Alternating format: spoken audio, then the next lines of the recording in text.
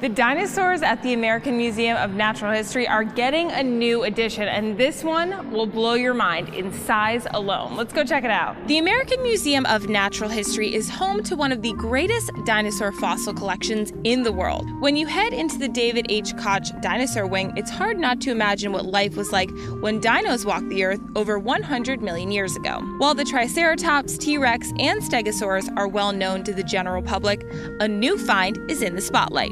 Meet the Titanosaur. The cast of the 122-foot-long dinosaur welcomes visitors to the fossil hall and is sure to leave a lasting impression on anyone who sees it. The wait for the Titanosaur is over, but weight still comes into question. Believe it or not, these are not actually real fossils. They'd be far too heavy to mount. So instead what they did is they made 3D fiberglass prints. So this way it makes it accessible for people here in New York City to see it.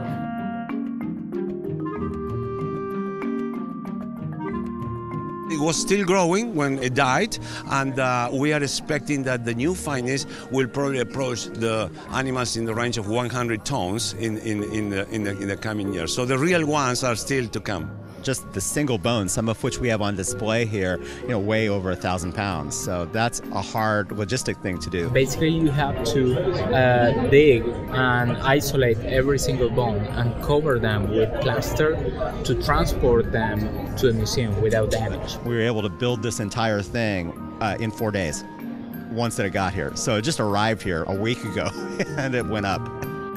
The Titanosaur's remains were found in 2014 in the Patagonia desert region of Argentina. A farmer in the area tipped off a paleontology team from the Museo Paleontologico Egidio Firuglio. Little did they know they would be finding one of the largest dinosaurs ever discovered. Now, you can stand under, walk around this truly giant Titanosaur. At 122 feet long, as you can see, he doesn't even fit in the gallery, but reaches out to hospitably welcome our visitors. What really makes this find unique is just the immense size of this animal. I mean, it's the largest animal that ever walked the earth, so it's really huge. I mean, just having that an upper leg bone that's over 2 meters long is pretty spectacular. But how they got that size? Because they ate vegetables, they ate plants, and plants have a special amount of proteins that are very, very valuable for this, because that was the way that they used physiologically, to increase their body. A green diet was all the rage even back in the time of the dinosaurs. The Titanosaur weighed up to 70 tons, which is equal to the weight of 10 African elephants. He's also as tall as a 5-story building, so wide and tall. This guy was a big one. As we move into the future, the study of paleontology becomes even more important. One of the Discovery Team leaders, Diego Pol, received his PhD degree in partnership with the American Museum of Natural History, and now is bringing his finds to audiences around the world. With inspirations like Diego, the next generation of dinosaur lovers is born and helps bring new appreciation to life on Earth millions of years ago.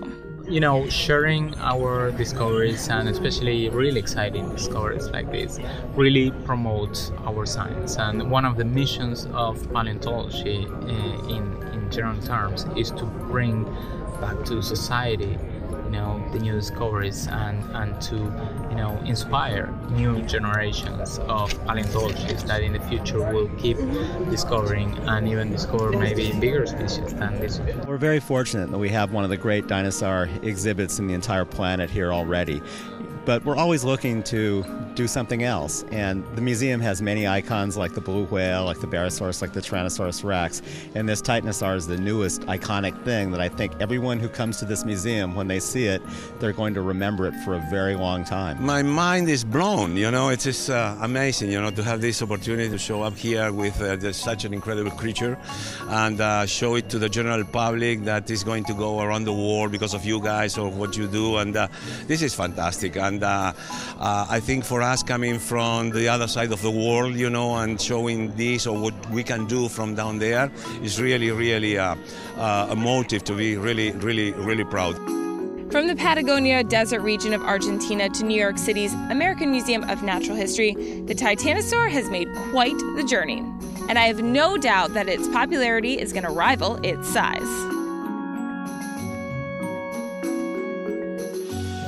So we've checked out the new kid on the block, the Titanosaur, and I can only imagine what they're going to find in this region in the future. Reporting from New York, I'm Christy Clements.